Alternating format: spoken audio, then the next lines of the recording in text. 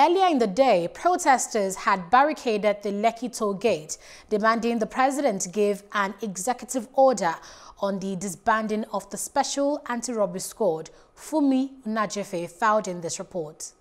Tuesday, the second day of the ENDSARS protest at the Lekki toll gate started very quietly. As at 8 a.m., the toll gate was free. Traffic was flowing. Motorists were allowed to go through without paying. It was all calm and quiet till 8:35 a.m. when the protesters started turning up and blocking the entry into the toll gate. Motorists were turned back and LCCI staff left their post for safety. Protesters of all ages came out, some with their children, some with friends, some with their parents, and they all agreed to one thing. What do we want? 5 for 5! Not 2 for 5! 5 for 5! 3 for 5! Ending the Special Anti Robbery Squad and reforming the police. It starts from something, but I guess the conversation is already moving in that direction because, again, from the reaction of the police force, it's clear that a reform is required, no doubt about it. But when people say ENDSARS, I don't think it's just about the men. It's the men, but again, it is the system.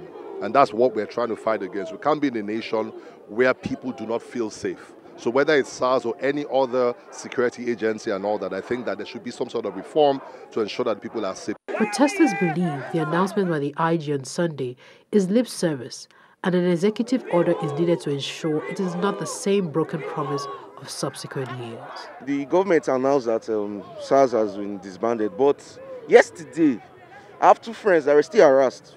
They took their money. It didn't make sense. Besides, there's no executive order to that effect. Since 2017, they've been pulling the same tactics. We've banned SARS. Then, after some time, we still see them on the road again, and they keep harassing. So nothing has changed. So this time, we need to see an executive order to this effect. The protest was peaceful and well organized, with volunteers sharing face masks, food, water, and whistles. There were ambulances on standby to provide medical aid, and there was music to kindle the energy of the crowd.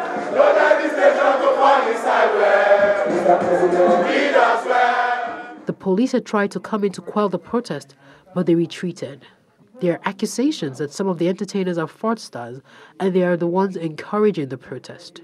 It's probably true. Obviously, we know that in every industry there's always funding from illegal stuff in every country. But that doesn't stop the fact that these guys are killing us. There's an end goal, and that's what we're going for. One thing is sure. The protesters are serious about their call for reform in the Nigerian police. Fumi Najefe, reporting for Plus TV Africa.